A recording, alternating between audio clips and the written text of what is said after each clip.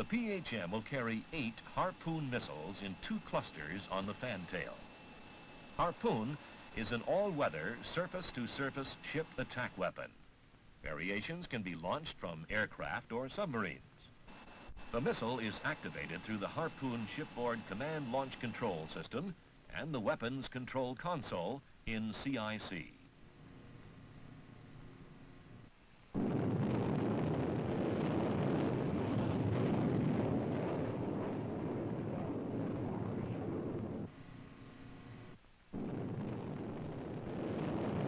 Wings on the missile are modified to fold them inside a canister and are checked out before installation. The canister serves as a shipping carton, then protects the weapon during normal ship operations. The Harpoons have a life expectancy of 5 years without maintenance.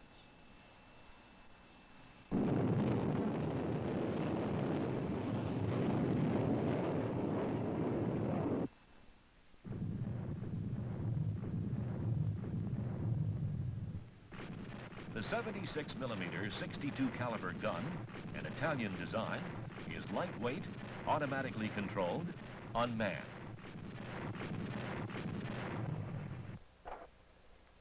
The dual ring magazine, below decks, allows up to 80 rounds without reloading. 2 men reload between firing runs.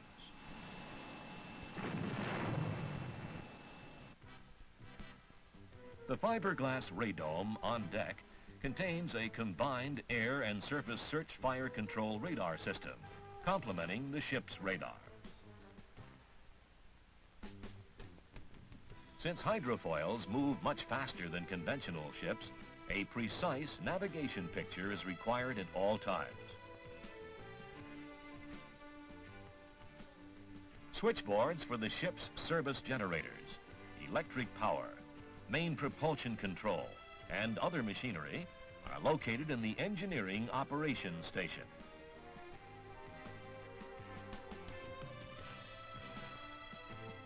The ship has a crew of 21, 4 officers and 17 enlisted men. Adaptable men who have developed into expert technicians. They live in air-conditioned spaces, small but functional.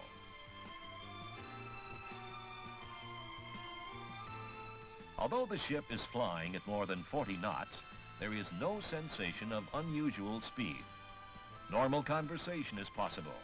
The crew can eat, sleep, and work during flight.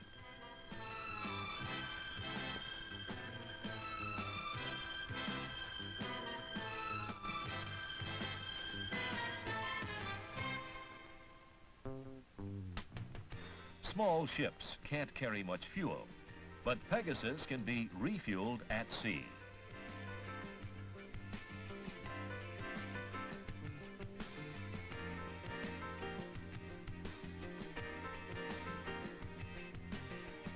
With her speed, sea state capability, and firepower, the PHM could take on many tasks now assigned to destroyers.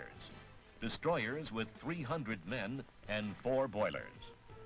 The PHM is expected to augment surface forces, particularly in offshore coastal areas and narrow passages, where surveillance is impractical for conventional ships.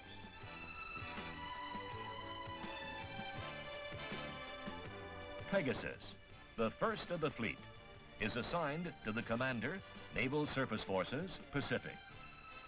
There, with her international equipment, speed, and missiles, she will operate with the fleet, refining missions, proving her worth, the vanguard of a new type of Navy.